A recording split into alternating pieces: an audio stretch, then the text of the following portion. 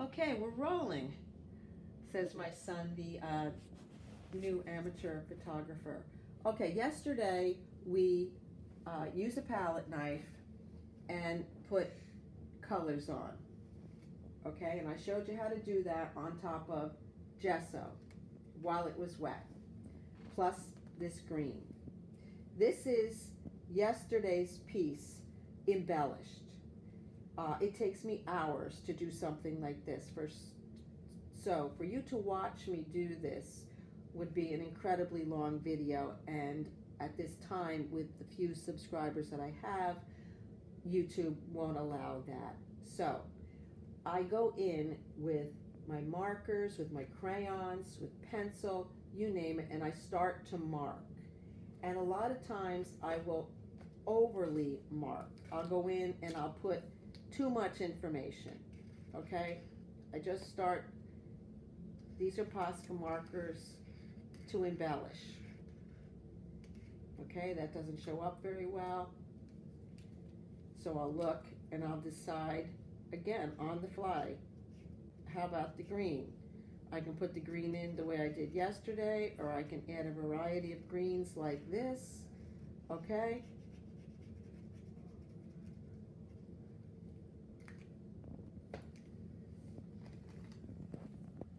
Black, you know, whatever floats your boat, okay? And start to change the geography of the piece. And then I have other pieces to work off of. See, I start to see shapes, and I can fill those in with additional marks. And I mark the living daylights out of it, okay? So I overemphasize. I call that, I go in and I gesture. And then I sit back and I look at it, and I have too much information, or if I like that much information, I keep it, or I go back in and I obliterate, or I erase. And in this case, I'm using the gesso to erase, and I'm starting to change the outside shape and the inside shape of the piece. Okay, now that's very simple, and I'll show you very quickly.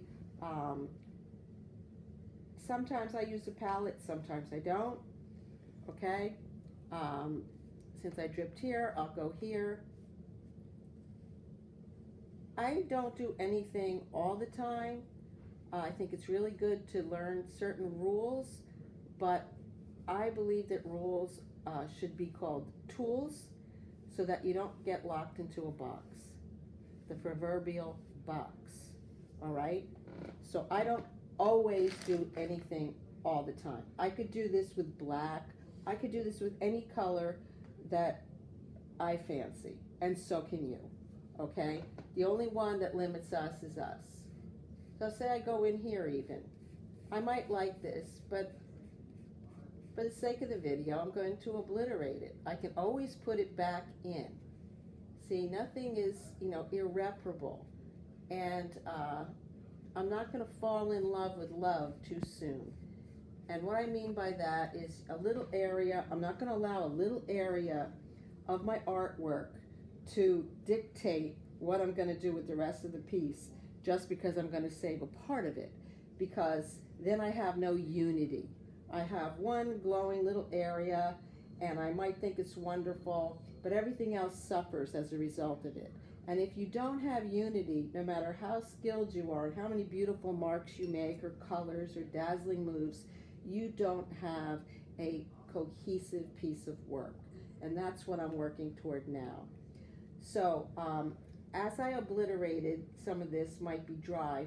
I might go back in with a variety of my markers with a simple pencil, okay, and I might find other things. You see how these are here? I might enhance that.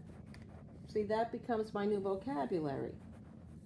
I see that, I see that, okay, there's a little bit of gray here. Maybe I'll enhance that gray, and then I might pull it through the whole piece and make it deliberate, okay? Same thing with down here. And so it really is a process of discovery of gesturing and obliterating. And I'd like to spend more time working on this in front of you, but I think you get the gist of it. We start out with this, okay? Not much ado.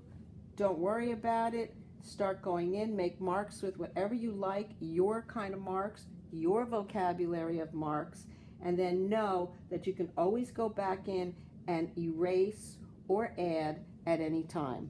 Even if you go in with paint. If I want to get that back, it's no biggie, all right? You don't just have to use a palette knife. You can go back in, you can use a brush, and I can get that back to some degree. It might be different, or I can go back in and try to get the same thing. I liked it the way it was, gone. I liked erasing it, but I can add it, okay? The possibilities are just endless, and I just want you to play and have fun and realize that as you do that, you're going to be learning and you're going to be growing and you're going to be making discoveries that are unique to you. Whether you decide to share them or not, that really doesn't matter. I just wanted to have fun and learn with you. Thanks again for watching.